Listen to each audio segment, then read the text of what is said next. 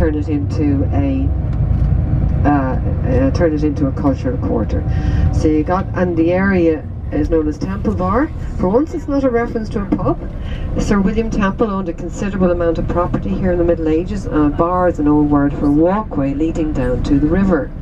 So that's the significance. Now, this is the City Hall straight in front of us. It used to be the Royal Exchange. This is where they used to mint coins, and now it's City Hall, and it's just to the right. We'll just go by and be able to see Dublin Castle. So they decided to build Dublin Castle in the 13th century to house visiting dignitaries, and also to house the treasures, if you like, of the city. They didn't manage to house them, secure them too well, because the royal jewels went missing apparently at one stage, and they were never found again.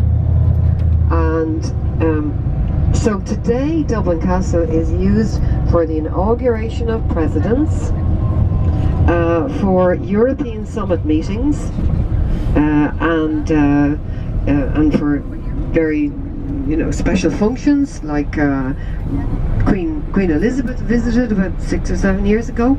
The first time a royal ever visited Ireland. I thought maybe it was time to come over, and it was a very successful visit, because we've had a very tumultuous history, Ireland and England together, between them, so it wouldn't really have been best for a long time.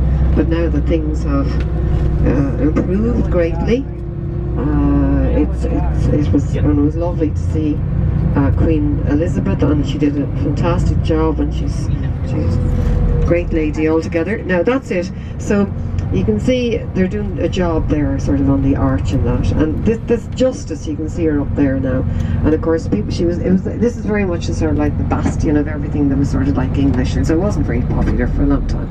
And you see Justice there, and the Dubliners would say, oh, that's typical of the sort of justice that was meted out to Ireland, with her back to the city.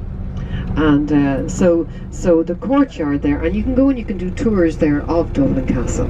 So we'll see it a little bit better now when we're coming up here into the gates. You'll see the courtyard, and then you'll see where you can go in and do tours of the castle. Very nice tour actually, that you can do of the castle.